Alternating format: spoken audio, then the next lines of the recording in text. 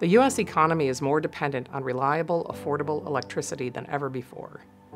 As the nation adds energy storage capabilities, our grid is under increasing strain due to increasing demand, extreme weather events, and outages. Using technology originated at Lawrence Livermore National Lab, Opcondys is a power electronics startup offering a crucial solution for power grid reliability. We're developing a new photonically controlled power electronic device for high voltage. It relies on the photoconductive properties of silicon carbide, so it switches much faster, which means it can be more energy efficient. It can handle much higher voltages than existing semiconductor devices. What we're building is a device that responds to the control of the laser, so it not only turns on and off. If you take the laser and change the intensity of the laser, it will change its resistance according to the laser light, thereby controlling the current flow through it. We're working out of our home mainly because taking on a business like this is a big risk. And we already had a lot of the material and equipment and infrastructure just in our garage. And so we thought, well, a good place to start is right here at home. The technology actually comes out of a program at Lawrence Livermore National Laboratory. They were looking at using silicon carbide for doing photoconductive switching, which is a very fast switching technology. My husband, Steve, realized as they started working with this material is that it responded differently than other photoconductive materials do, in that it responded proportionally to the light that was shown on it.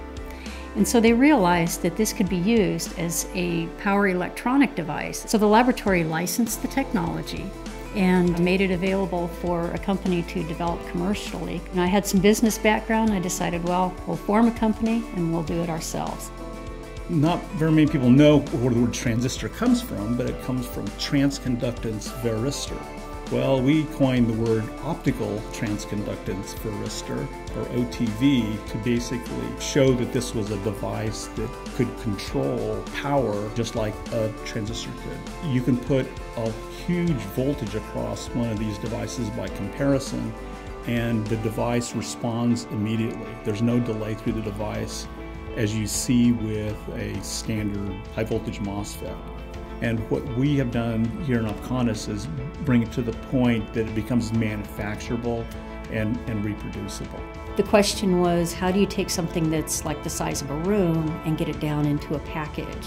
We found the perfect facility. We were just in the middle of getting it fixed up and ready to move into when COVID hit. It has taken much longer than we expected, and COVID has dragged that out even longer. We're probably just a few months from having all of the construction done that we need to get done, and then we can fully move in and fully start to work out here.